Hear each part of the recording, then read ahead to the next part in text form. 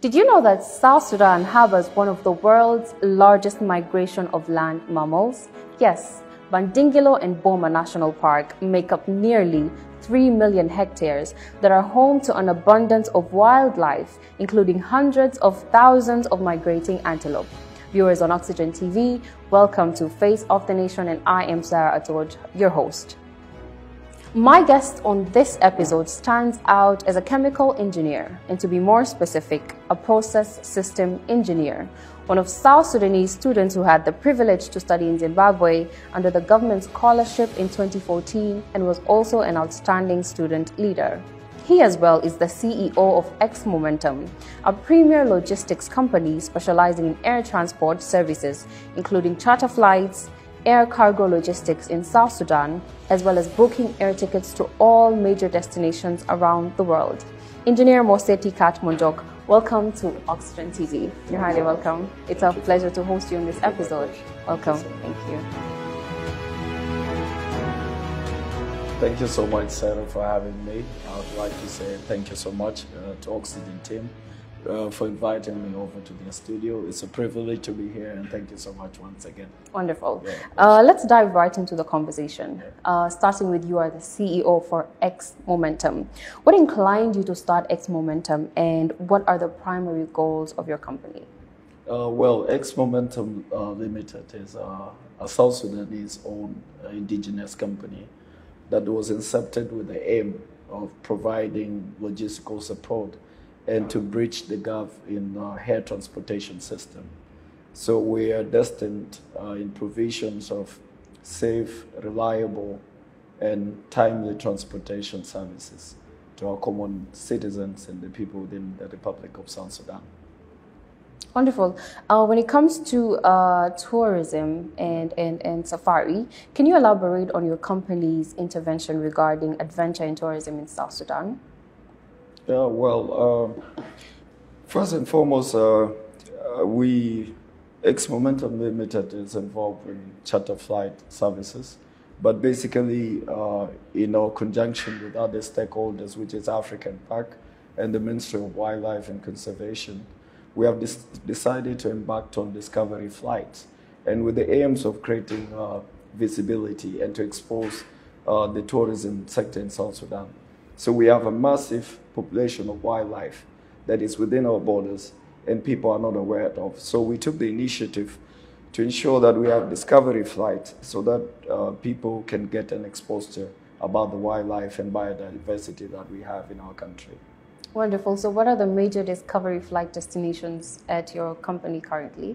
Currently, our major safaris, we are doing a discovery flight to Bandingilo National Park, which is approximately 20 minutes on a flight from Juba, and also to Boma National Park. And it's quite incredible outside there. It's amazing. Wonderful. Speaking of Bandingilo and Boma National Park, what causes them to outstand, or what is the significance of Bandingilo and Boma National Park to be tourist attractions? Well, apart from the biodiversity, the stunning landscape, Bandingilo National Park holds one of the millions of wild animal, which is called tiang. Tiang is a special type of antelope that is only found in South Sudan, and it's at Bandingilo National Park. And what makes it so unique in this case is because it's the massive in terms of number or volume. So we are talking approximately maybe about 2 million or 1.5 million animals. So it makes it one of the biggest migration in the world. And if you go to Boma National Park also hosts one of the biggest migrations of corps. So you also find them in millions and also in numbers. So it makes it as a very unique and distinctive, ecotourism. Engineer Kat, you mentioned earlier that you've been taking flights to both Bandingilo and Boma National Park.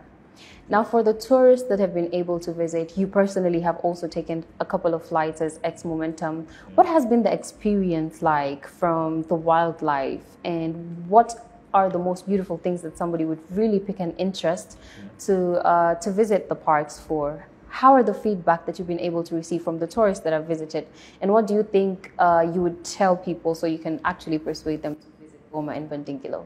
Well, I would say both Boma and Benigla National Park such a beautiful place in terms of landscape and wildlife, the environment. It's such a place to be. And for the feedback we have received from clients, the tourists that visit the park, most of them, they couldn't believe this is South Sudan. And at some of my friends that even visit, they were scared. Some were asking questions, how is it to do about the lions? Because they saw some lions. And they feel they own the helicopters, and the fact that the lion is down there, some of them got scared. They're like, no, the lion doesn't jump on a plane. So it's a very beautiful place to be. And you'll have an exposure of the various species of wild animal that we have in South Sudan. Like in Badinglo, we have the Nubian giraffe in Badinglo National Park. And we have so many species of animal that young, and they move in groups, in herds of. So it's such an amazing one. And then also the community around Boma, the Gia community, they have a very, very intact and a very solid, rich culture that is not even here. So in the community, they're very welcoming. The people living in those areas, they're very hospitable. And they're the people that people need to interact with them because the culture there is very intact. And I still believe, as a South Sudanese people, there's a need for us to maintain and to keep our culture. It has to be reserved. We have to keep it. So I believe if one has an opportunity to visit the park, it's an exposure. And also on our side, as X-Momentum, as a private company, we ensure that the safety of our tourists it's our priority. And we are doing it also as an aim, being it as a business. But then we try to put our interests of our people at first. We try to ensure that whatever that we do, regardless of whatever responsibilities, the interest of the people comes as a priority to us. So in the core actions of our business, we ensure that our customers, our clients, they receive the best services ever because our destiny is to serve them and to ensure that they're satisfied in whatever that we do. Wonderful. Let's speak regarding the security. It could be one of the concerns that would trigger people's minds to quest. So what is the security like? You've spoken about X-Momentum's measures and also its quality service delivered to ensure the safety of your clients. But how about at the landscape? Well, in Badingo and Boma National Park, like I said, it's a very secure area because, one, there's a big investment that African Park and Ministry of Wildlife have put in place. In Boma and also in Bendiglo, they have camps.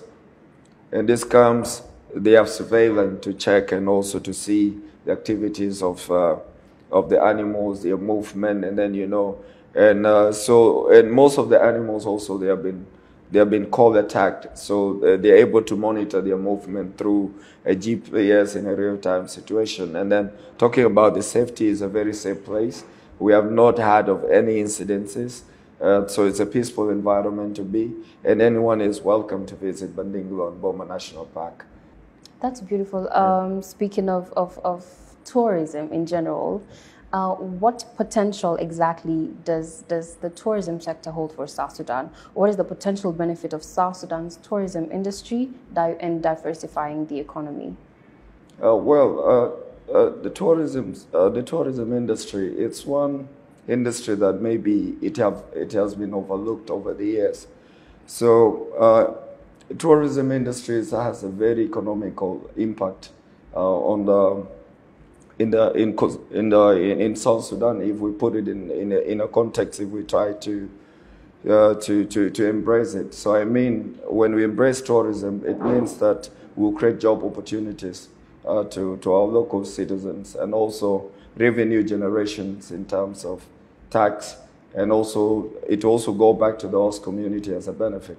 So in areas like in Boma and also in Badinglo, the communities in those areas, they can directly benefit from tourism. Cool. Back to Bandingilo and Boma National Parks.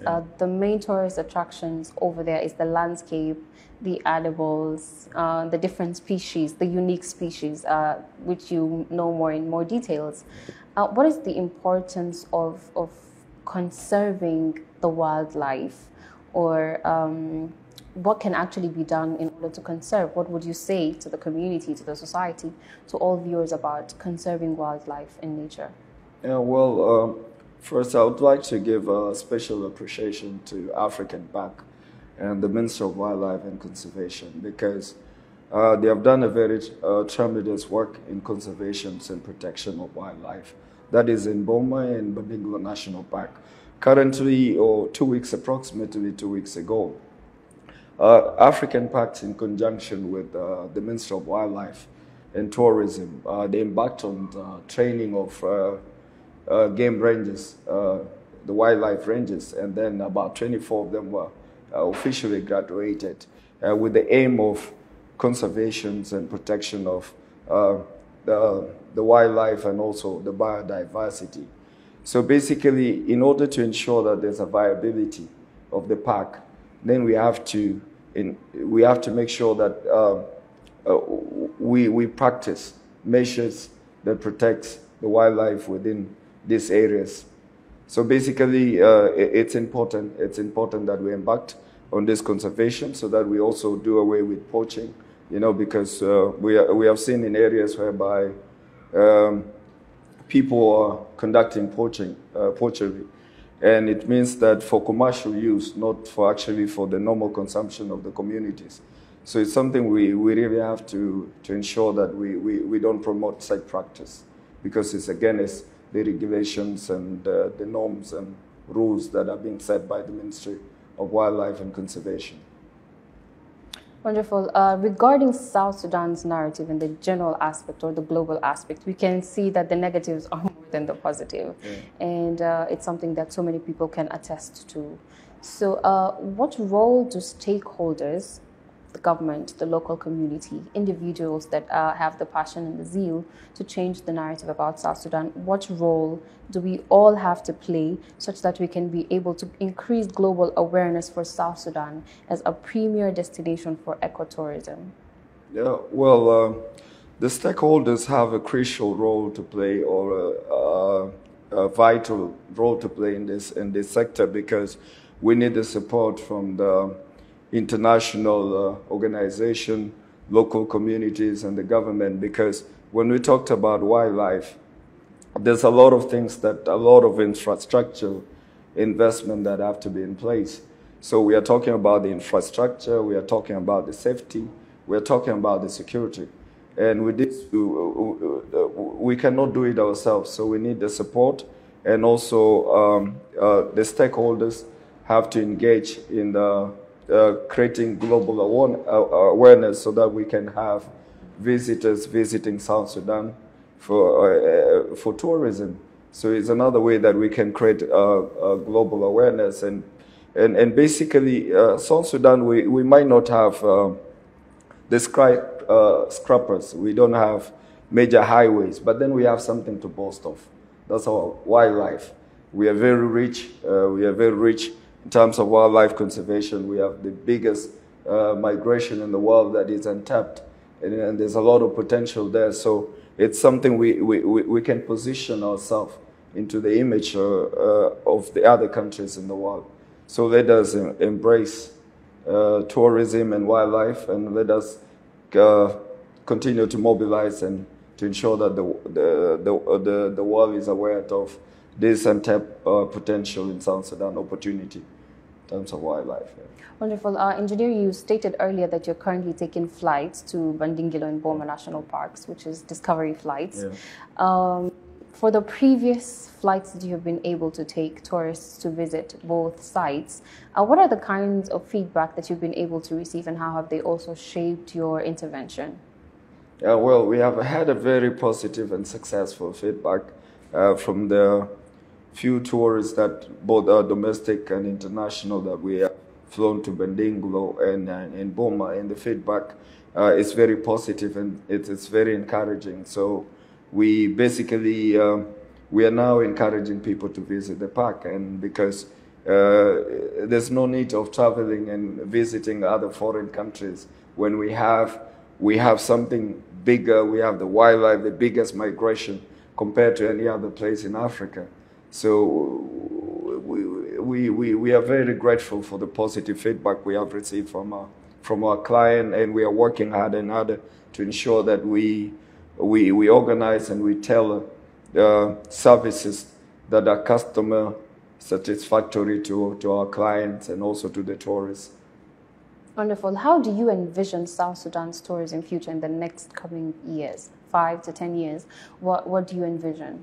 Well, I look at it as it will be a period of growth and development, significant growth and development, because this is it's untapped. There's a lot of untapped opportunity in this industry. So I envision South Sudan becoming like one of the international destinations for ecotourism. So basically, as we continue to invest in the infrastructure, safety, and security measures, and then South Sudan can be one of the world leading in ecotourism, and could become one of the global center for tourism as long as we embrace it. So I believe it's a journey. It's a journey that all of us as citizens of this country we really have to support and rally behind the government, which is the Ministry of Wildlife and other stakeholders, to give them the maximum support so that we can diversify this industry. Okay, what long-term impact or efforts do you think X Momentum is going to play in order to put in more efforts in the tourism landscape for South Sudan? Well, as a private sector, we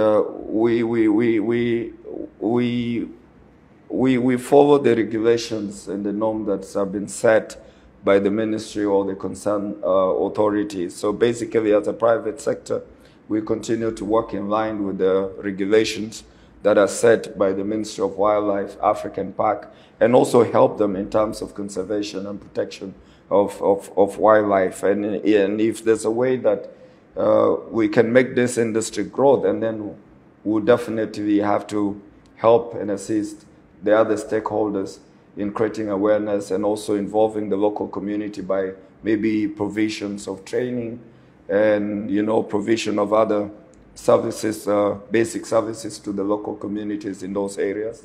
So I believe with X Momentum and also in partnership with other stakeholders, we can create awareness about wildlife. Wonderful. How can interested clients or potential tourists get in touch with X Momentum for more information and collaboration regarding tourism opportunities? Well, we are located at Airport Road, opposite Sadeco building. That is our physical location. And we are also available on social media platform, that is on Facebook, X Momentum Limited, also on Twitter, X Momentum Limited, and also others can reach us through our website, and our contact details are there.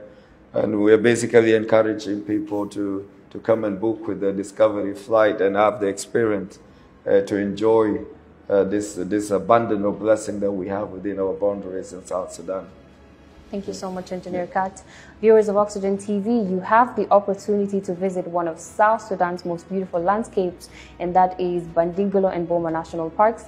This has been an enriching conversation with Engineer Kat Mosetti, and with this we come to the end of the conversation. This has been Sarah Atojo, your host on Face of the Nation.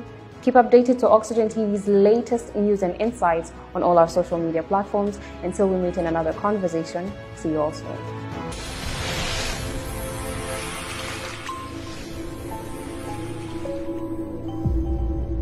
This is Oxygen.